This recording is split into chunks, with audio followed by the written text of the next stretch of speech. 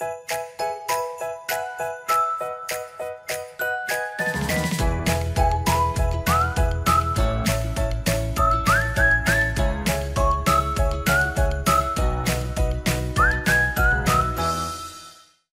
everyone, it's Justin. Thanks for watching. In this video, we're going to cover an updated Procurement Specialist Workspace. That's right, I had just made a video on the PSM Agent Workspace, and ServiceNow came around in May of 2022 with some changes to the actual workspace. So version 2.0.2, Procurement Specialist Workspace has been renamed. It used to be PSM Agent Workspace. It's now Procurement Specialist Workspace, or in the menu item you'll see it's Procurement Workspace.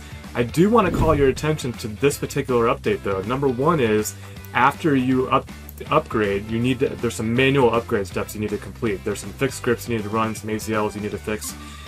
So that's number one. Number two is update the rest of the procurement stuff. There's a shopping hub, there's some finance plugins and some other spend plugins. All that stuff needs to be updated for this procurement workspace to actually work. So without further ado, let's take a look at what that actually looks like. You can see here in the menu it's been renamed. In my previous video, I'll link at the top, it was PSM Agent Workspace. Now it's Procurement Workspace, or the plugin you saw there is Procurement Specialist Workspace. And here's what's new. I've got some quick actions along the top that basically taking me to the things I might need to do as a procurement specialist. So that dashboard that I showed in the previous video, supplier directory, any knowledge articles, the employee center, and the shopping hub application itself.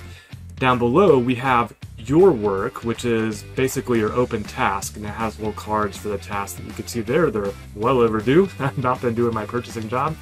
And then I have some open reviews, final review, and new to being reviewed. And then I've got some cards where I can kind of just slide through and see all the stuff that makes up that number 8 or makes up that number 11. There's some quick filters on the upper right that allow you to kind of narrow this down into things you might be looking for. So maybe we're just looking for negotiation events, or I'm looking for sourcing requests instead of purchase requisitions, right? So some quick filters there.